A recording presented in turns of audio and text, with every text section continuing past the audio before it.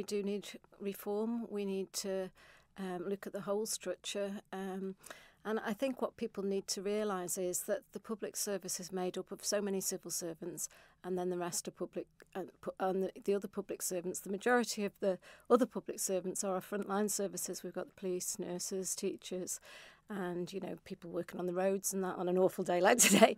And I think it's been reviewed, and there hasn't been any action because the numbers are still increasing.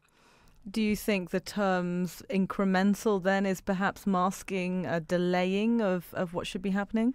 The only incremental I'm seeing is an increase, so that's the incremental that is out there. It's the costs are going up, the numbers are going up, and one of the things which I know is always an argument is that when a higher grade leaves, they replace it with a lower grade, but they replace it with 2 lower grades, so actually the numbers aren't decreasing.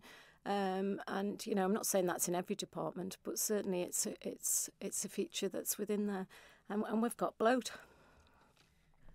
What would you like to see then in a quite immediate or practical way?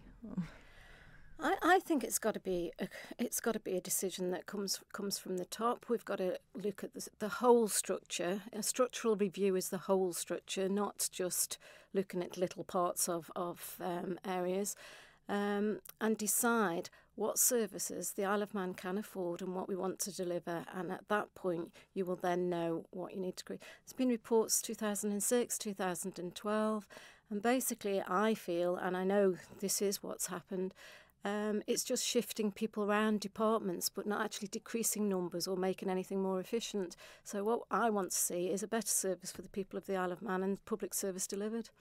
I'm sure on the other side there, the Chief Minister, the Minister for Policy and Reform would argue that is all going on. How could you monitor that in a more real term?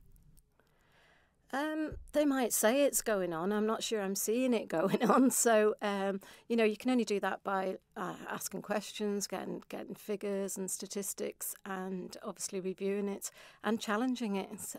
You've got to keep challenging to make sure it happens.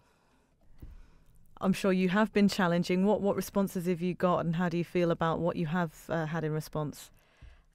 Actually, I had a written answer yesterday, but the response, I've actually gone back to Minister Thomas today because the response isn't really adequate for what I was asking. So I'll wait and see what he gives me back on that one.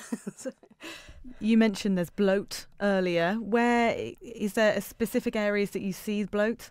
I have real concern because what's been happening for years now is it's been percentage increases and pay awards to all of the services, but what that has created is erosion of pay at the lower end. And if you think of our nurses, £25,000, or police, all these people around those sort of salaries, when it's a percentage increase, the erosion in their salary grades in comparison to somebody getting a percentage pay increase at the top is quite significant. Something I spoke to Mr. Thomas about was what actually it constitutes a civil service servant, I suppose, but it's the clarification between who this is actually affecting. The numbers are only 800 to 900 as opposed to the 2,500 mark that has been quoted. I'm not sure what figures they are. They don't.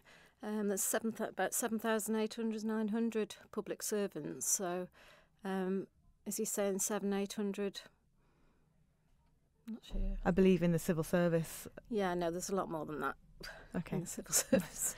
Well, I think it's the people that this, in terms of who they would be restructuring then, I suppose. Yeah, he's probably speaking possibly. I've been asking questions since I was first elected in November 2016 was the first start of my questions, and I've done numerous asking for salary grades over 50,000 various scenarios. I think he's probably talking about the people over £50,000. There's probably 700 or 800, which that's something that needs looking at. Civil service previously, prior to the ministerial system, there was an SEO and a CEO. Now we have SEOs, and then you have open grade structures above that. Then you have directors. Then you have deputy CEOs. That was never in the civil service structure. I've worked in it a long time.